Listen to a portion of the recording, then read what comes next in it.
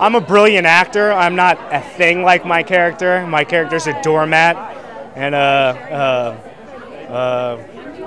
basically an eraser board for women. So basically, I'm nothing like that. I use my true acting abilities that God gave me and my mother, and I performed 16 years on the show, and I have unemployment to show for it. I did. I watched Days of Our Lives, and I had a crush on Jennifer. I was very, very into Jennifer. Jennifer had a humongous booty back in the day, and Daddy used to like that. I used to think I was Frankie, Billy Warlock. Very great actor. Played Frankie. I used to watch Days and wish I was Frankie and had dreams of sleeping with Jennifer. And then I found out I would play her brother, and of course those dreams were slowly abrupt to an end because you can't sleep with your sister, even on a soap opera. I never really got a storyline when I was on the show. I was more of a bit player. I was more of a role player.